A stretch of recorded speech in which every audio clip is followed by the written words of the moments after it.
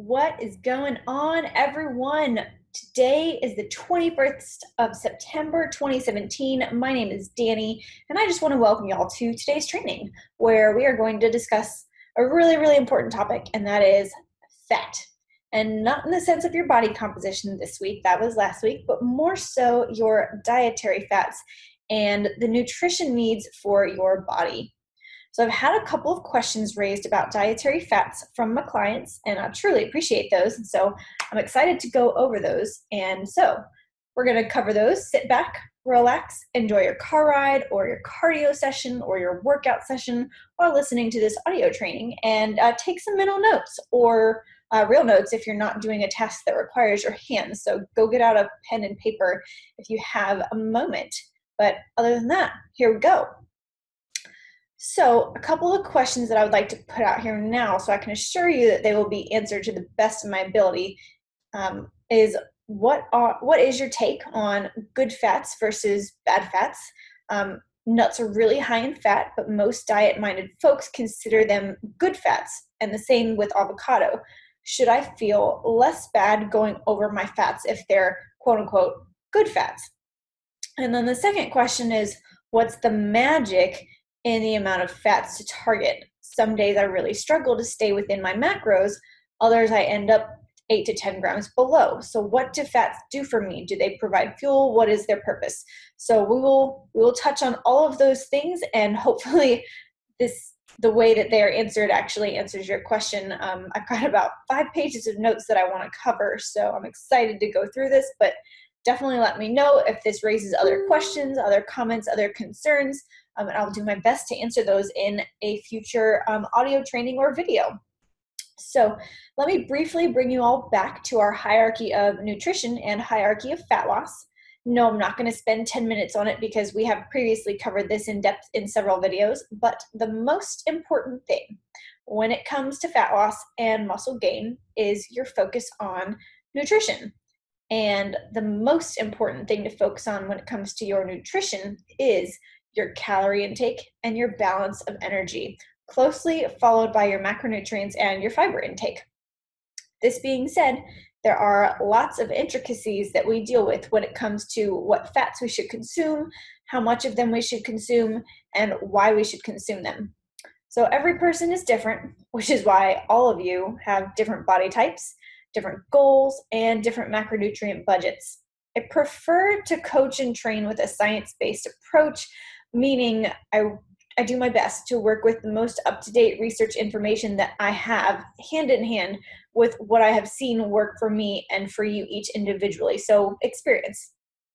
While there is a lot of baseline information out there that works kind of for the average person in lots of different experiments and research experiments, we're kind of an experiment, each of us ourselves. So we have to experiment a little bit individually, which is why it's so important for you to accurately track your meals and your food intake day to day. If we don't have accurate data to work with, then we don't know what works well and what doesn't work well for you. So my take on fats is actually very similar in a sense to my take on protein and carbohydrates. And I mean this in that overall, it's important to hit your macronutrient budget goals for the day. But if you have options on the different sources of foods that you intake to meet your macronutrient budget daily, then choosing whole, natural, non-processed, or minimally processed nutrient-dense foods are going to be your best options. Looking at fat then, what types of fats are considered whole, natural, non-processed, or minimally processed and or nutrient-dense? My opinion and thoughts here may differ from others just depending on their goals and their lifestyles and amount of reading that they do, and whether that reading is science-based reading or tabloid reading or magazine and news-based reading. I think you get where I'm going here. A lot of the information that I'm providing here, again, it's based on my experience and what I have learned from my previous coaches, as well as I think his name is Tom Venuto. He wrote a book called Burn the Fat, Feed the Muscle. It's phenomenal. It has a ton of awesome information in there, and it is really written so that anyone, even without a science background, can understand it. And then, of course, I am an ACE certified personal trainer as well as sports nutrition specialist. So a lot of the information I have and the knowledge I have is from my courses through the American Council on Exercise. But everybody has a different way of learning and a different time period that they learn things in. So you just got to take everything with a grain of salt, and I think really find what works best for you. So I guess the question is there a magic amount of fats to target? Yes and no. There is an ideal amount of fat intake for you. There is also an amount of fat that is too low and could cause many different types of health problems like skin and hair problems, joint pain, fatigue, depression, cardiovascular disease, and reduced metabolism. A non-fat diet, which is also kind of fattish if you ask me, it's considered an amount of fat that is less than 10% of your daily calories. For example, if you have a 1,600 calorie per day budget, that would be 17 grams of fat per day. Generally speaking, a healthy amount of fat to have in your diet for someone not on a ketogenic diet is somewhere between 20 and 35% of your total daily calories. So for someone, again, on a 1,600 calorie per day diet, 20% would be 35.5 grams of fat per day, and 35% on the high end would be 62 grams of fat per day. So the majority of my clients actually, I find that they eat a healthy amount of fat on an average week, meaning a normal lifestyle, no additional stressors or external factors affecting the week. But I do find that this is also because they eat too few fats on some days and then overload on fats other days. So it averages out nicely, but it's not necessarily the greatest balance day to day. And again, I'll see that even more like when they are stressed out, because a lot of people, when they're stressed, they either don't eat or they stress eat. So you'll find that usually when you go to stress eat or you're not thinking about something, you automatically will grab something that is processed, high in fat and high in carbs. One extreme or the other. So a goal of mine for each client is to just bring you all into a consistent intake so that we can properly identify where we need to adjust and what the right intake is for you. Now, on the days many of you have an intake that is lower than the bottom end of your range, I want you to go ahead and take a look at where your carbs are. My guess is that they're probably over the high end of your carb range. You can eat a lot more grams of carbs versus grams of fat because they are much less calorically dense. For example, you have an item of food that is 10 grams of carbs. Multiply that by 4 because 1 gram of carbs is equal to 4 calories and you get 40 calories.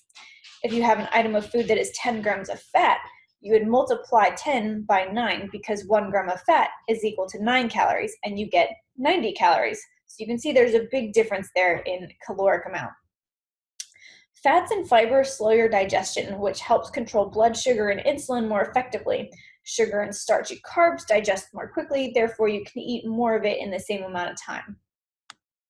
So let's quickly touch on a high-fat diet like a ketogenic diet. A ketogenic diet is approximately 70% of your total calories that come from fat, about 25% of them from protein, and 5% carbs. Your body's main preferred fuel source comes from carbohydrates. But for medical or preferential reasons, some people choose or need to eliminate carbohydrates from their nutrition intake. And when there are no carbohydrates to convert into muscle glycogen for fuel, your body switches over to using fat as fuel and turning fat into what's called ketones.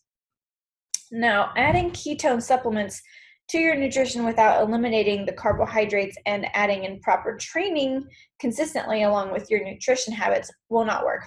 Though it seems to be a fad as of the moment, don't fall for it. There's lots of ketone supplements out there, and simply by adding in a ketone supplement, it's not going to help you reach those goals. It's just not. So there's no evidence to show that a high-fat, low-carb diet is better for you for fat loss and muscle gain compared to a balanced diet or a high-protein, low-fat diet. Yes, it does work. That's not to say that it doesn't work. It is just no better or worse than another type of diet. And Martha is actually a perfect example here. She's, I think, lost, since she came back from Panama and got really, really strict on her ketogenic diet, she's lost like 10 or 11 pounds, which is just awesome. But you have to consider if that is going to work for you. Can it be sustainable for you? You need to be very clear with yourself when you embark on a restrictive nutrition plan. I know for me personally, I'm not willing to give up pizza and ice cream or a multitude of other carbohydrates. I've had success with higher carb, higher protein, moderate fat diets, and until that doesn't work, or until I'm told by a medical professional that I need to alter my eating habits, I'm not going to change anything. If it ain't broke, don't fix it, you know? So the struggle is when you're not consistent and you're not making progress. So it's like, if we see that the consistency of whatever ratio you may be on is working for you in the fat loss and muscle gain department, then there's no need to change it. If you are consistent and it's not getting you to your goals, then we know we need to change something. So again, if you're not being consistent and you're not making progress, that's when I'm kind of at a loss and I don't know how to change things because I don't know what's staying consistent. I can tell you all the things that aren't consistent, but until we stay consistent with things, then I don't know what doesn't work. So I don't know what factors to change. Hopefully that makes sense, but that's just some food for thought. So really quick, before we get into the different categories of fat, take a moment to either write down or think about or comment below if you're either watching or listening to this replay in the Facebook group or on YouTube with something in this audio experience that has been helpful for you so far. Like, what have you learned or what have you heard today that has suddenly kind of made something just click for you?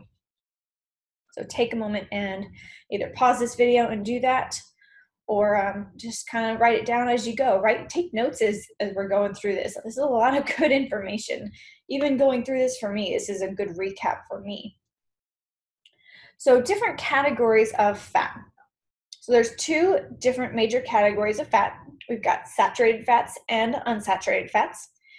This is not a good versus bad fats, FYI, just different types of fats.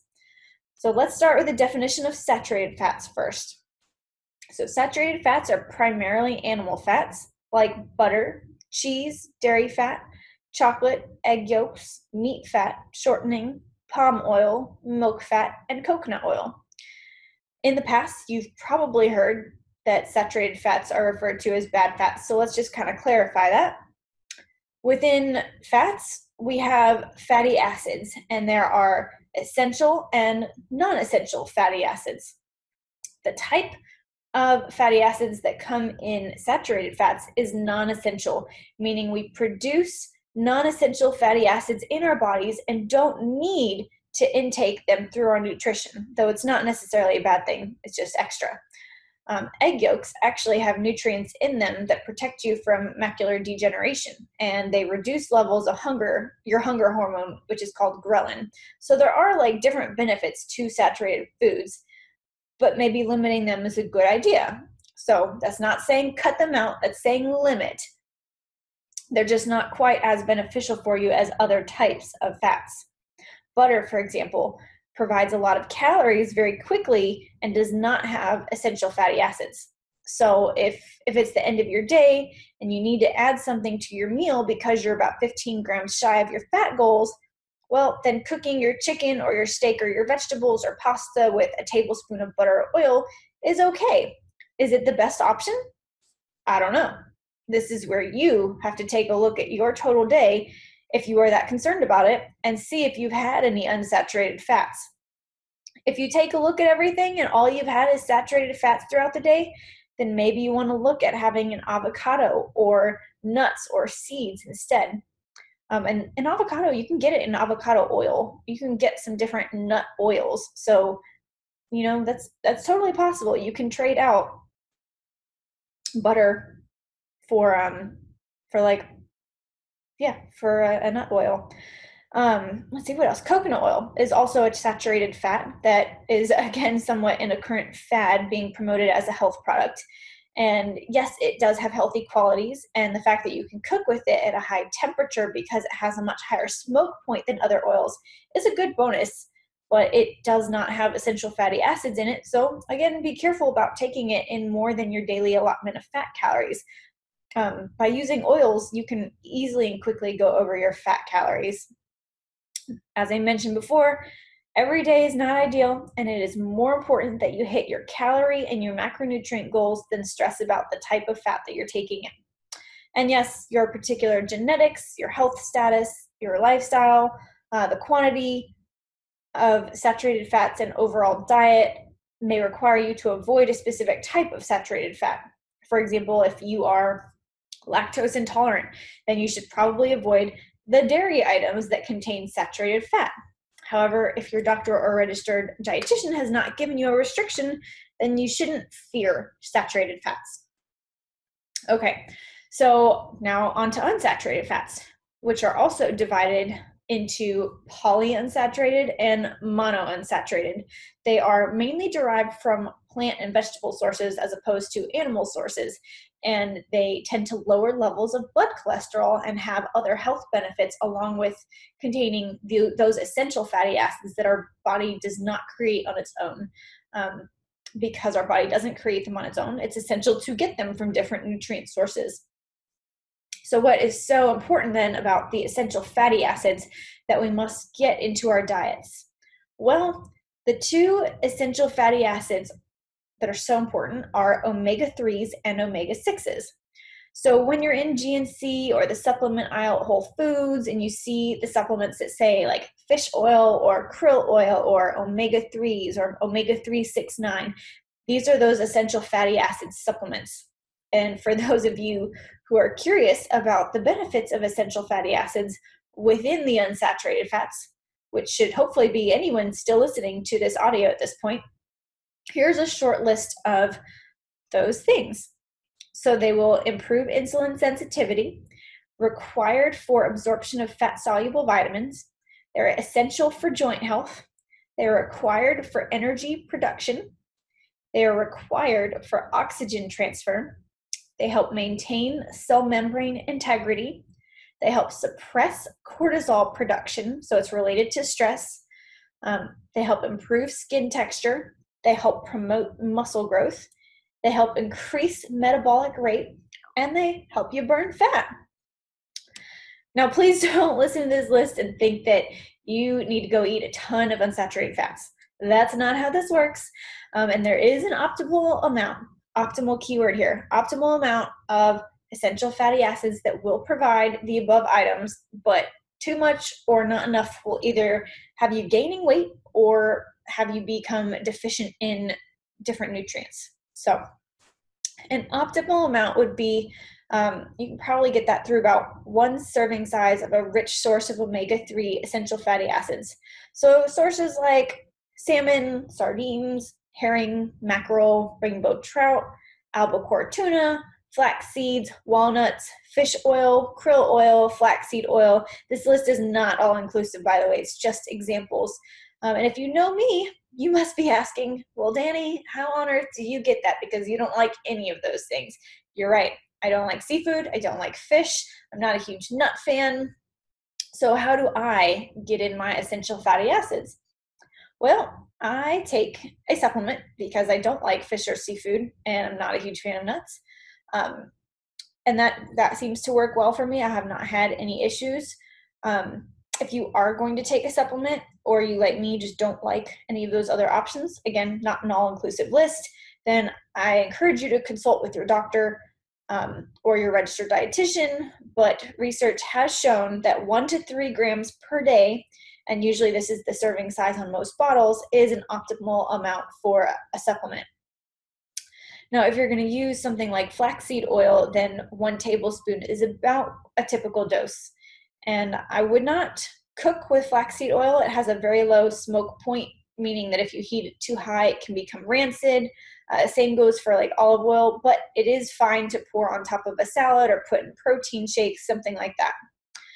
Also keep in mind that supplements have calories, and fish oil or flaxseed oil or coconut oil or omega-3s, they all have fat in them. So you should absolutely track these in MyFitnessPal or your tracker of choice. I did not know that until the beginning of my second season bodybuilding. And so I realized I was going over on my fat macros every day for a while by a couple of grams. which was not good. But you know what? I learned from it, and now I track it. So, how should you, in an ideal world, on an ideal day, where everything is planned out, divide up the different types of fats in your day? So ideally, it is recommended for us to limit saturated fats to about 10% of our total daily calories. So if you're eating 30% of your calories from fats, then 1/3 of them can come from saturated fats. It is then recommended that you divide up your remaining fat calories between monounsaturated and polyunsaturated. Now, don't fret over this. Focus again on getting quality whole foods in the majority of the time and keeping variety in your days, and you'll be just fine. Oh, that rhymed. Did y'all catch that? I'm going to be like the next Dr. Seuss. Okay. This is where tracking comes in handy, because if you start to feel like something's off, then you can go back through your food diary and see what you have been eating and then pinpoint what you might be missing. All right, again, I'm going to pause here and ask you to pause the video and think about what you've learned so far and what part of this audio training has been most valuable. I mean, what information can you take and implement into your daily life? And please let me know. Like, I really appreciate your feedback, because it helps me to grow as a coach, helps me to better understand y'all as my peers and as clients. You may not have had these questions at the beginning of the training, but maybe some of this information has sparked new questions. So let me know if this is, brought new questions to light for you, or answered any questions, or what information has kind of been brought to light for you.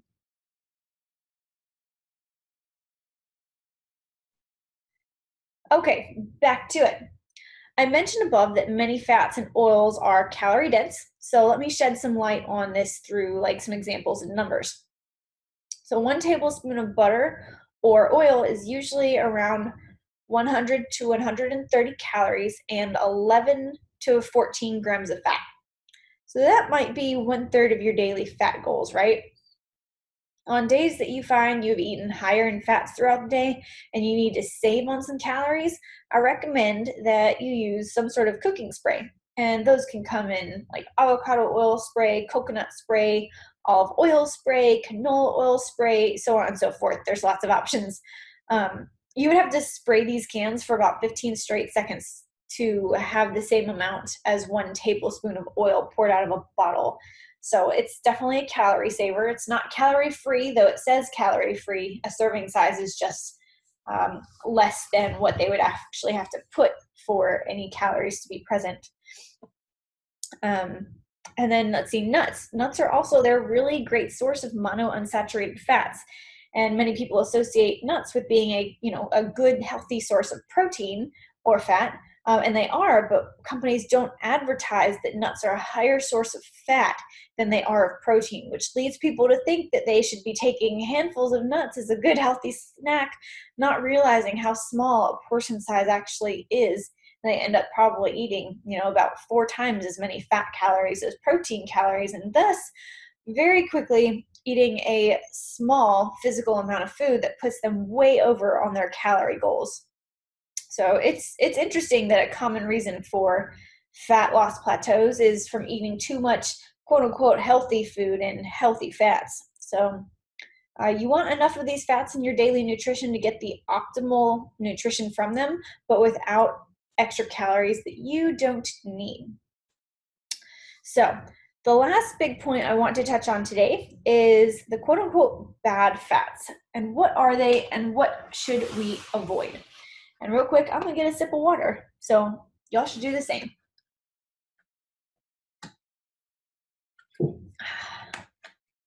Okay. So I mentioned you can find whole nutrient-dense foods within all of the macronutrient categories. And you can also find highly processed foods that manufacturers have created to enhance the shelf life of foods. And you can do that in all macronutrient categories. So can you see where I'm going with this? The words we are looking for here as far as what to avoid on nutrition labels or packaging are hydrogenated, partially hydrogenated, and trans fatty acids. So to keep this short, we find these 3 words associated with hydrogenated oils, margarines, spreads, baked goods, and fried goods. So I'm going to create a document for my coaching clients listening to this that has a list of different types of saturated, unsaturated, poly, and mono, and then these, bad fats, so that it's kind of a quick cheat sheet for you. So be on the lookout for that. And this is not to say that you should never have these things, but you should have them in moderation. I'm talking about these, quote unquote bad fats. Some trans fatty acids are found in meat and dairy products, but since they are naturally occurring in those products, you don't need to fret about them. What we are worried about here are the highly processed foods. So even when a nutrition label says no trans fats, I think I mentioned this earlier, but the food companies are still allowed to put trans fats in the food as long as it does not exceed 0.5 grams per serving. So what is in the ingredient list may not match what's on the nutrition facts. So when you look at a nutrition facts label, you'll see that rectangle that has your macronutrients, your micronutrients in it, and then there will be an ingredient list. When you read through an ingredient list, it usually goes, it always goes from the most abundant item to the least. So the first item that you read, there's going to be the most of that item, or most of the product is going to be made up of that item, and so on and so forth. So if you see those 3 words in the ingredient list, but you don't see it listed on under the macronutrients on the nutrition label, just know that there are some trans fats in there. It's just something to be aware of. So what other foods contain these trans fats and hydrogenated oils? Well, before I list them off, see if you can think of any. Write them down. So here we go.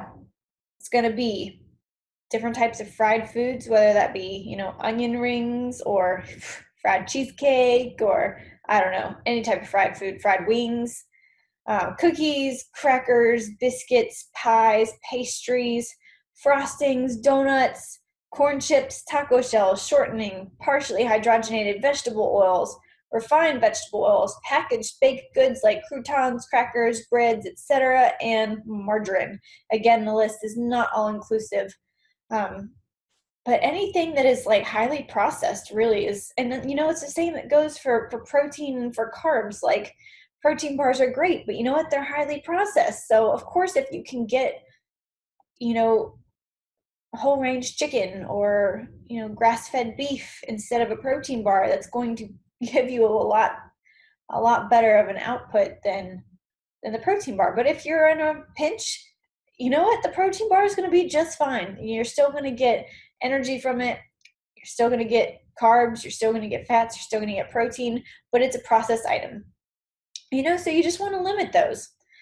Same goes for carbs. And a lot of protein bars are high carb too, but you don't want to always eat processed carbohydrate foods. So just natural whole foods, if you can get them, is the best way to go.